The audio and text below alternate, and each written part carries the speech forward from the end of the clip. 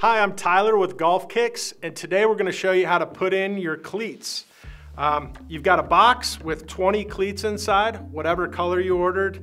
Comes with a couple ball markers, a Sharpie for mapping out your traction, and a little 5mm hex driver, and that's what you use to screw them in. So the first and very important thing is you need a flat rubber sole. So I'm looking for flat spots on the sole, rubber, not spongy foam. And what I like to do, because all shoes are different, is to lay these things out. We do an 8 cleat pattern on an adult pair of shoes, and you lay them out in likely spots where you're gonna want the traction. So I'm staying within the footprint of the shoe. You don't want them hanging off to the side. And I'll lay them out like this.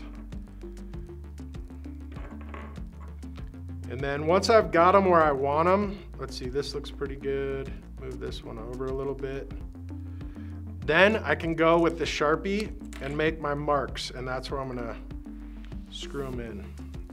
If you have the option between like a bump on the sole and a crack, I like to go crack, just cause they dig in better and it gets them started. So let's see, I'll make all my dots.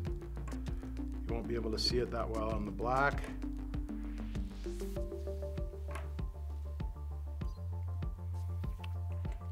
All right, now I've got my traction. 5mm hex. A lot of times it helps to have back pressure. So I'm gonna put my hand inside the shoe and I'll just do one of them here so you can see how it works. These have this metallic core center, so it has kind of a sharp bladed edge.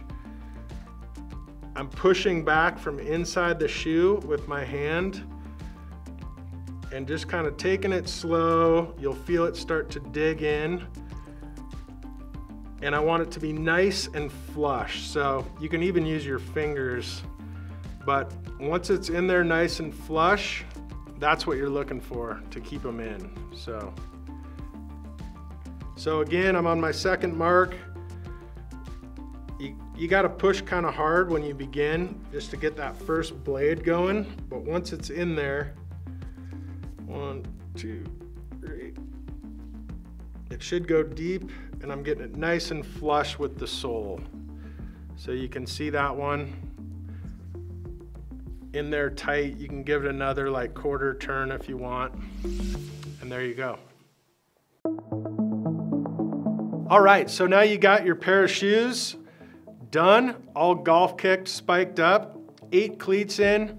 Here's a few of the questions we get. So this set of Tinker 3s you saw has an air bladder. These screws are only 7mm long, so it won't reach the air bladder on the 3s. Some of the new Nikes have a really close to the sole air bladder. Those you don't want to use. Just hit us up with questions anytime, info@golfkicks.com. We've got a great shoe guru, Matt, who will help you out. We get some questions, should I use glue? So glue can help really lock them into the sole, especially if you have a flexible sole like a skate shoe or rainbow flip-flops are an example, Vans are an example. Definitely dab a little Shoe Goo around it. We like Shoe Goo because it dries with some flex in it. It doesn't get crispy like super glue would. What else? So it comes with a few extras in the kit. So you'll use 16 on a standard adult shoe install, and you'll have 4 left over. If you mess one up, if you lose one on the course, there are 20 in the box. So again, thanks for trying out Golfkicks. Let us know if you have any questions before you go into a shoe. We've become pretty good at knowing what kind of shoes work, what don't, and we want to be very helpful.